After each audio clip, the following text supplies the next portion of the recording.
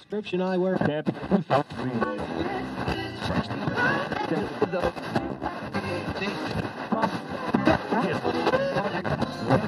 Prescription eyewear.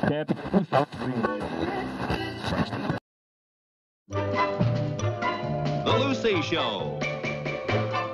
Starring Lucille Ball. Co-starring Vivian Vance.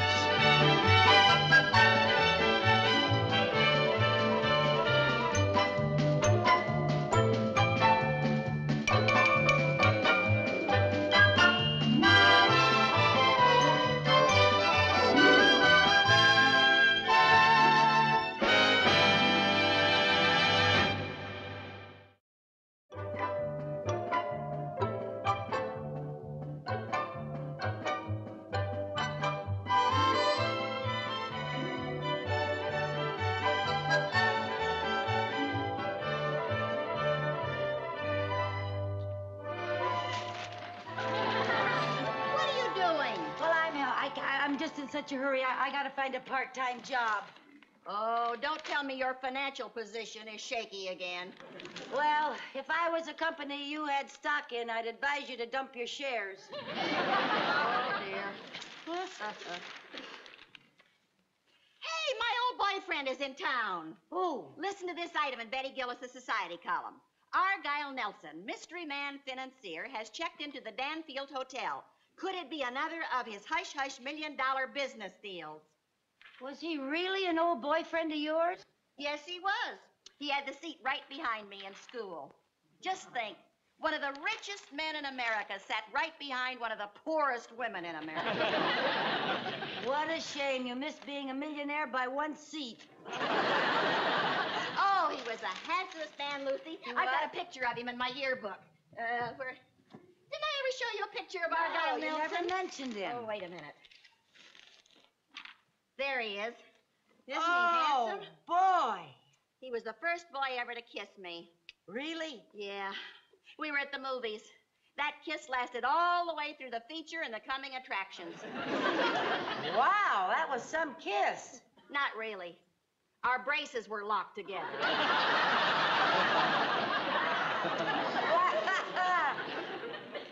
Well, maybe you could rekindle the old fire. Why don't you call him? Oh, no. He wouldn't remember me. Besides, I hear he's gotten to be some sort of an eccentric. Oh? Yeah, he doesn't want to see newspaper people. He won't give out interviews or talk to reporters or anything. Sounds like a weirdo. Well, money does that sometimes. Boy, you could starve trying to find a job here in Danfield. Nothing listed, huh? Well, there's one. I could go to work tomorrow if I wanted to move to Morocco, had a thorough knowledge of thermodynamics, and was a single man under 25. Hey, here's a job. Too bad you're not qualified. I am so qualified. What is it? Betty Gillis says that she can't take her 2 weeks vacation because she can't find anybody to run her society column for her. That's perfect. Betty can take her vacation, and I can use her 2 weeks' salary to clear up all my bills. Oh, before you clear up all your bills, you better clear up your head. What do you mean by that? The only thing you know about a newspaper is how to fold it for the bottom of a garbage can. Oh, pooh. If a nitwit like Betty Gillis can run a column, anybody... Oh, hello, Betty, darling. Yeah, this is Lucy Carmichael. Betty, you can start packing for that vacation. Me? No, Betty, I'm not joking. Of course I'm qualified. I was the star reporter on my school paper. Uh-huh. I'm sure I could handle it. Oh, wonderful. Thanks, Betty. Bye-bye. I mean, that's 30. She gave me the job. I'm going to be a big newspaper woman again. Lucy. What? Were you really the star reporter on your school paper? I certainly was. They called me Claire Booth Lucy.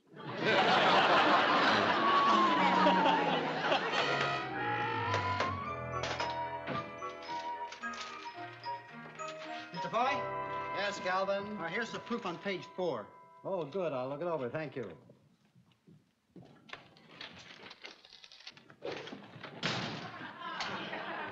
Good morning, Chief. I'm Lucy Carmichael, your new society editor. You are the chief, aren't you? Chief what? Well, we in the newspaper game call the editor chief. Well, we play that game a little different. Here we call the editor Mr. Foley. Oh, one of those, huh? Where is he? I'm Mr. Foley. Oh, sorry.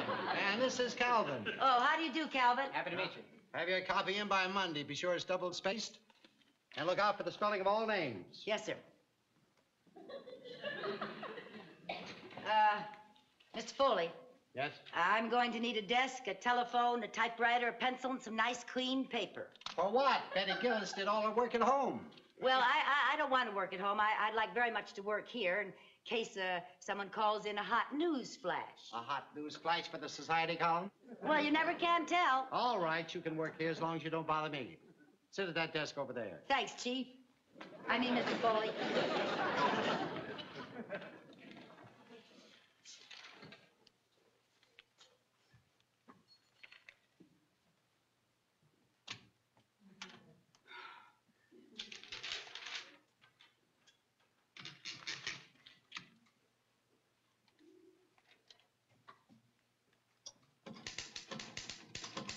Calvin, Yes, sir. page 4 is okay. You can put it to bed. Yes, sir.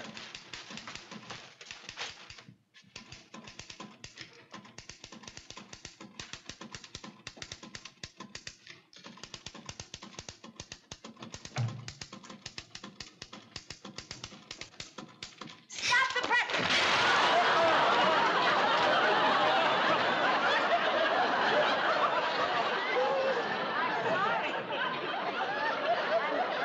I'm terribly sorry. Mrs. Carmichael, Yes? just what do you think you're doing? Well, I wanted to stop the presses. I have a hot item here.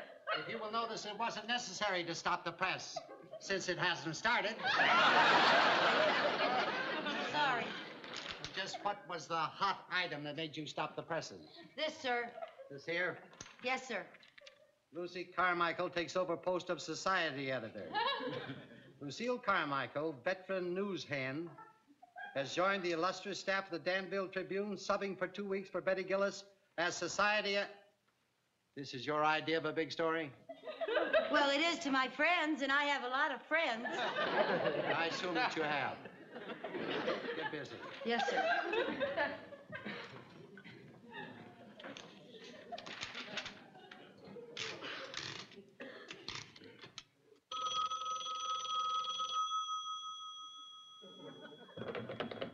Scoop Carmichael speaking. Oh, hi, Viv. She's one of my leg men. She has a hot item for me. What's that, Viv? Oh. Oh, yeah. Oh, that's wonderful. Of course I know how to spell Bagley. B-A-G-L-E-Y. Yeah. Okay. Thanks, Viv. Mr. Foley, Yes? I'll give you proof on page 2 while I'm resetting page 4. Fine, Calvin. Copy, boy!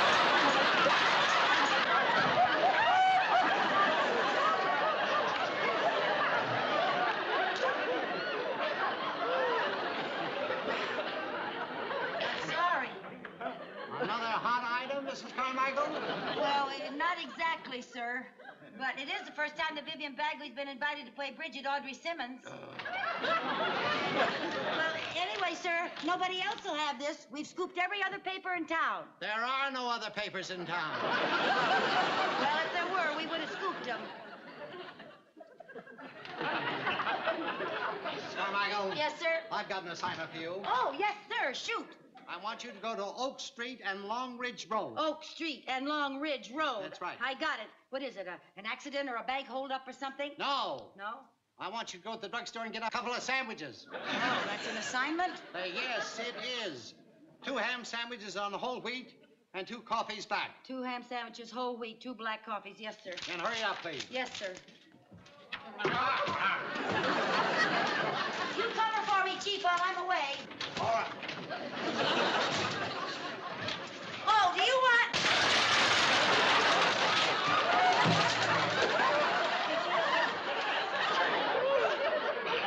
I just wanted to know if you wanted mustard or mayonnaise.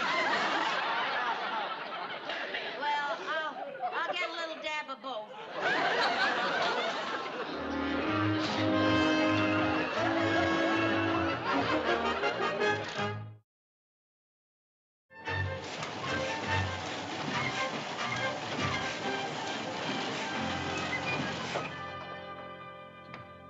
Well, where's the big society editor this morning? Don't ask, just be grateful. We've had the whole morning to ourselves without Brenda Starr. You're right. Hi, Mr. Foley. I'm sorry I'm late. I hope I didn't leave you short-handed. Well, we managed to get along. Good, good. I'm going to get right on my next week's column. Well, already? I mean, why don't you spend a couple of days at home? Don't you think you've earned a rest? Does Hedda Hopper take a rest? Mr. Foley, could I see you for a minute? Yeah, what do you know about Hedda Hopper? Hedda who? Hopper.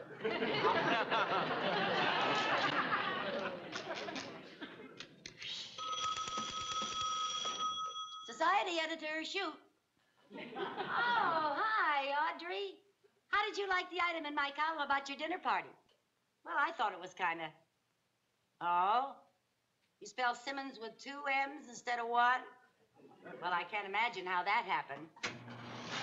What? I'm sorry. I can't hear a word you're saying, Audrey. The press is making such a racket. Can you speak up? Hold on a minute. Wait till I shut this thing off.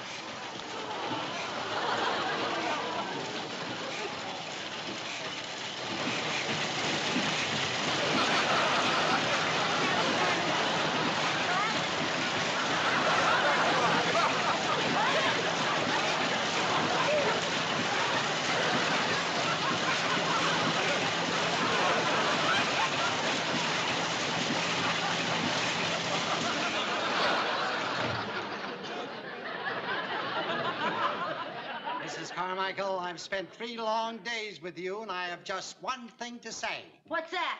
You're fired.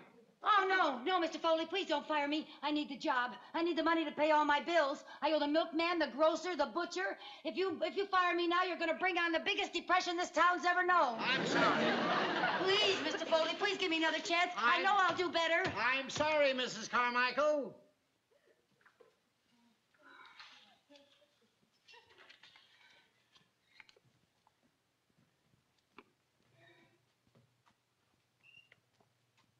Audrey, I'll call you later.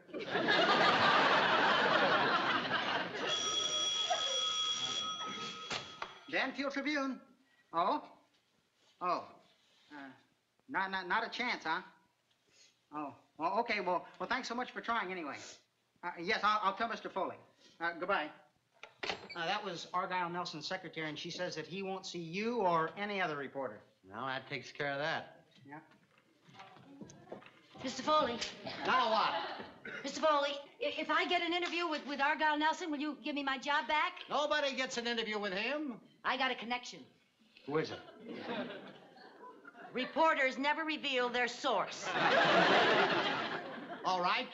Mrs. Carmichael, you get that interview, and you're back on the paper. Oh, wonderful. And I'll find out what he's doing in town. Yeah. See if he's been in any big financial things about Yeah. it. Yeah, any big business, any big mergers That's or anything right, like that. that's Oh, right. Mr. Foley, I can kiss you for this. Please! A good editor never kisses his reporters.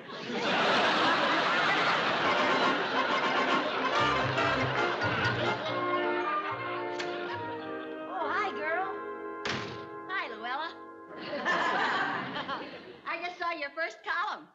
It was nice of you to say that at Audrey Simmons' dinner party I was radiant in red chiffon. Thanks a lot. You're welcome.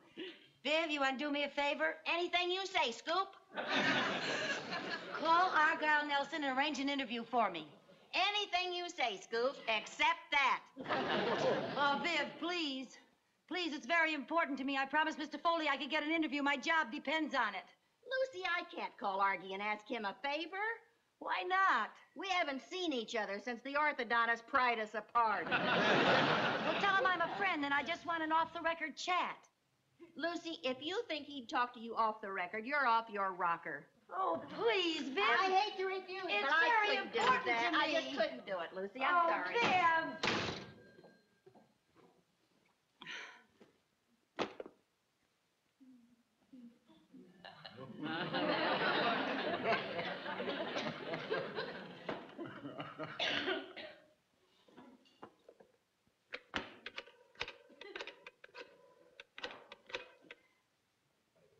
Mr. Argyle Nelson's room, please.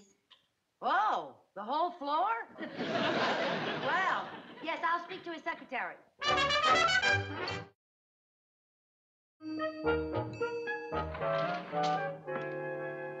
Mr. Nelson, Yes? are you expecting a Vivian Tuttle? Yes, I am. Will you show her in, please? Yes, surely. Thank you. Come right in.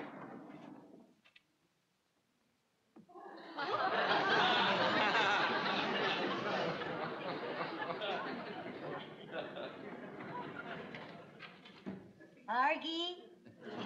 Hello, Vivi. Hello. Oh, wonderful to see you. Oh, it's nice to see you. I'm sorry to be so difficult to see, but you have no idea how I've been hounded by the press. Oh, really? Must be terrible. Oh, it is. I once had a nosy reporter use a phony name and a disguise to get to me. No. Yes, and they all asked the same question.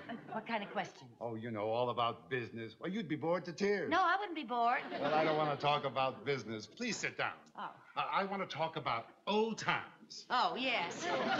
Yes, the good old times. Yes. You haven't changed a bit. You have. Oh. Yeah, well, for the better. Gee, your teeth turned out just swell. Oh, thank you. So did yours. Oh, thank you. Say, how's your overbite? Oh, fine. How's yours? Oh, great. Oh, we sure did have fun in high school, didn't we? Oh, yes. Good old Shortbridge High. No, Short Ridge. That's what I said, Shortridge. Oh. Shortridge High School, named after George P. Shortridge, well-known educator. The principal was Mr. Hadley. The colors were blue and white. Hey, you have a better memory than I do. Truckee? Huh? Well, don't tell me you've forgotten what we used to call you. Truckee. Oh, no. Sure, why, Truckee, yeah. I remember the night we called you. We were all doing the Big Apple, and you were so great at trucking, you know? Oh, yeah, that was me. Truckee Tuttle. Yeah, trucking on down. You remember what you called me? Oh, how could I forget it? Wasn't that the silliest name? Yeah, the silliest. Why, nobody but you could give such a funny name. No, nobody but me. Imagine, just because my name was Argyle, you called me Socks. Argyle Socks. Argyle Socks Nelson. Argyle Socks Nelson. Oh, boy. I sure was good with those funny names. Yeah. Well, so much for the old times. Now, what about the new times? No, wait a minute. Do you remember when we were cheerleaders together? Oh, sure. We were out there every Saturday afternoon just cheering on those fearless fighting Blue Devils. Blue Devils. Yeah, the fighting Blue Devils. Hey, Yeah. do you remember the old Shortridge locomotive? Did that go through town? Boy, you're funny. Come on, let's do it together. Come on. Shh. A chicka-lacka, Chicka-lacka. Cha! Boom-a-lacka, Boom-a-lacka. Bow, Wow, wow. Yeah! Jumping! Jumping! Oh, boy, do I remember that.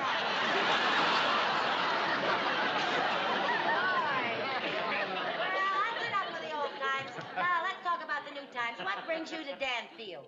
Well, Vivi, I don't mind telling you because I know it won't go any further. No, sir. But one of my corporations is interested in putting in a new shopping center here in Danfield. Hooray! I mean, by George, we do need a shopping center here in Danfield. Well, we've made a few surveys, you realize. You made a survey? Yes. How many surveys? Excuse me, Mr. Nelson. 2 or 3 surveys? Excuse me, Mr. Did you look over the entire town? Is there any part of the town that you were particularly interested in? Vivi, she wants to tell me something. Excuse me. May I Yes. talk with you a moment? Privately. Oh, of course. Vivi, would you mind waiting in here for a moment? It won't take very long, I'm sure. Oh, that's all right. Thank you. Yes? Oh, I'm sorry to bother you, Mr. Nelson. Isn't that Vivian Tuttle? Well, yes, it is. Well, there's a woman outside who claims she's Vivian Tuttle. Oh, no. It's probably a reporter trying to pull a fast one. Boy, they'll try anything. I'll get rid of her. No, wait a minute. Just for a change, I'd like to put a reporter on the spot. Send her in and I'll introduce her to the real Vivian Tuttle. Yes.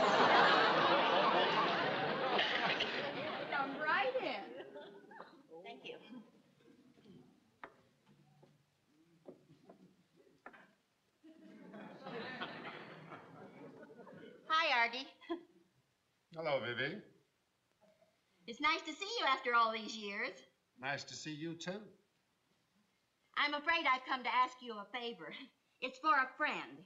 I didn't want to do it at first, but I felt like such a heel. It's so important to her. You know, that's a very interesting disguise.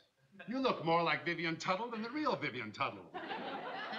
Oh, now, come on. I know you're a reporter. A reporter? Oh, no, I'm not, Artie. I'm Vivian Tuttle. Yes, I am. I can prove it. Look. I've got something right here in my purse. Look at that. A clasp pin from Shortridge High? I found it at the bottom of my jewelry case. So what does that prove? Look at the back of it. My initials. Where did you get this? You pinned it on me at the senior prom. If you're really Vivian Tuttle, tell me the one word you said when I pinned this on you. Ouch. Truckee! Hey, wait a minute. I wonder who that other woman is. What other woman? The one in there who claims she's Vivian Tuttle. Oh, good grief. You know? I have an awful feeling it's the friend I'm asking the favor for. She works on a local newspaper, and she was just desperate for an interview. Then she's a reporter. Well, Look, Truckee, do you mind if I teach your friend a little lesson? do I mind? She's got it coming. Truckee, would you mind waiting out here in the reception room? What are you going to do to her? Well, you just keep your ear glued to this door. You let her have it. Let I her sure have will. it.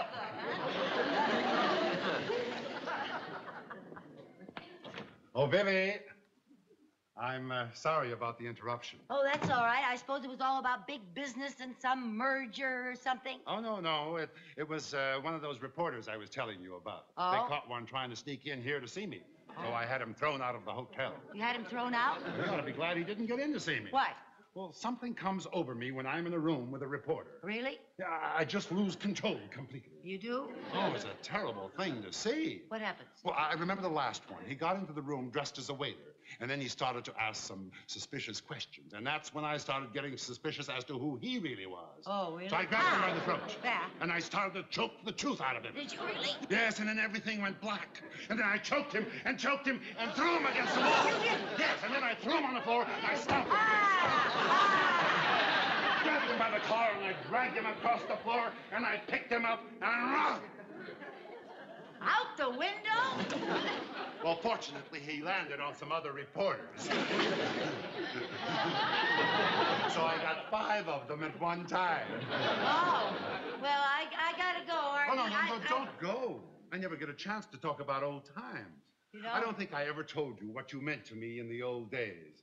When I was on the school baseball team, why, you never missed a game. I didn't? No. I remember I'd be out there pitching, and I'd look up and I'd see you in the stands, and I'd wave to you. Yeah? Did I wave back? Oh, you sure did. Oh. I was a loyal little rooter, wasn't I? Well, I gotta go. Aha! What?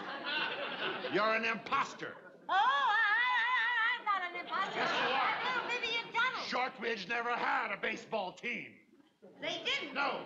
You mean I did all that rooting for nothing? You're a reporter. No, I'm little Vivian Tuttle. Oh, no, you're not. Yes, I am. Cross my heart and hope to die. I can't stand reporters. So listen, I'm not a reporter. I'm Vivian Tuttle. Honest, I am. Don't you remember? I'm the one that named you Socks. Argyle Socks Nelson. Remember me? The blue and white colors. Boomalaka, boomalaka. Wow, wow, wow. Chickalaka, chow, chow, chow. Yay, Shortridge! What are you doing here? I came up here to get an interview for you from him.